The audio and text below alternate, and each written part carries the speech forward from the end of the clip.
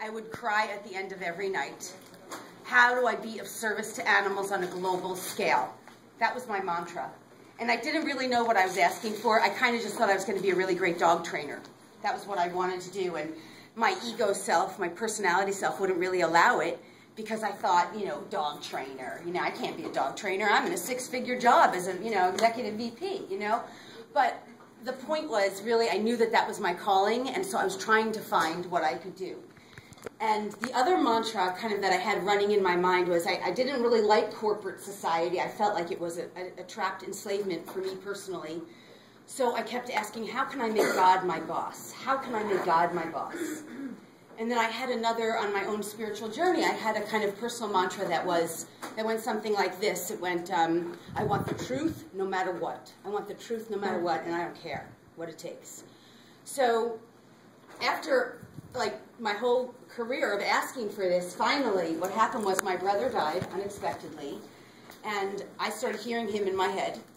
It was an accidental drug overdose, and I now realize that it was his divine contract to wake me up.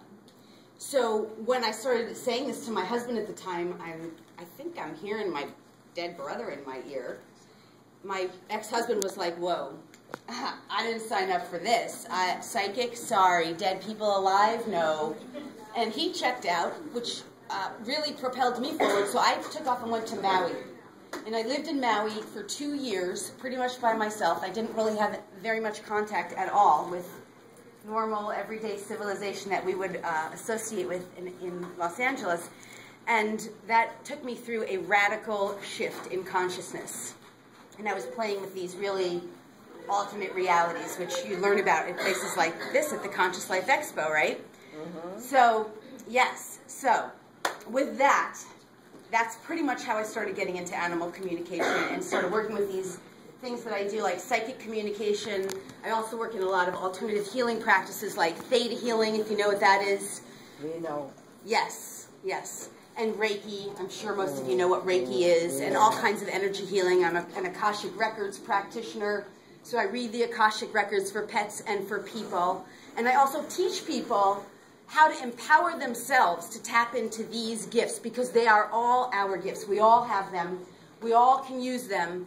We just have sort of been separated from them for a really long time. And now, if you know about 2012, I'm sure if you don't, you're hearing about it this weekend, it's really just about the rebirth of us, the reckoning of who we truly are, which is what's the truth of who we all are.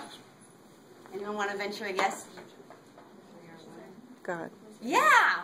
There's God running through us. The energy of every single thing. And the beauty of what's going on right now is with quantum physics, we can explain it all scientifically. So even the scientist's mind can't really disagree with it. It's like, okay, well, you can define it as the world of vibrational energy that's running in and through everyone, or you can call it the bliss state of God, that is just knowing, the knowingness that we're all one. Either way, it doesn't really matter. Right? You say potato, I say potato. But the point here is that once we start learning how to tap into this vibration and this energy, which is a universal, all-knowing, loving force, we can heal ourselves, we can talk to animals, we can talk to one another, telepathy. We can do all kinds of energy work, clearing out energy blocks. Amazing things are possible for us, and this is what lies ahead of 2012. It's nothing to be scared of. It's something to embrace. So, with that, how many of you are pet parents? I assume you probably all are. Awesome! So you guys are all going to find out about how you can go home tonight to talk to your own animal companions. How many of you are already talking to your animal companions? Yeah. How many of you are listening to your animal companions? Okay, good. How many of you are actually receiving messages from your animal companions? Awesome. That's so fantastic. So everybody's already really learning about it and practicing it. So my intention is, before the end of the time, and you will see me looking at my clock, but that's only so that I can keep track of my time because I talk a lot. Once you get me started, I might never stop. I want to do some readings for Pete, little mini readings if you have questions. But we'll do that towards the end, okay? So first, for those of you, is anyone who is classically trained in animal communication and classically using it as a professional in some capacity, or in their career work, or, yeah, okay. So what I want to do is give you a little overview of really how it works and why we know it works. And then we'll talk about how you can start using it. And then we'll do some of the little mini little spot-on meetings right in here where you can just ask me a question and we'll see how that goes, okay? So, and here's the one thing too. I love, love, love questions. So if you have questions, don't be afraid to ask, because this is the thing we know. We have universal brainwave. We're all connected, so if it's in your mind, it's in someone else's, okay? All right, cool. And it makes it more fun.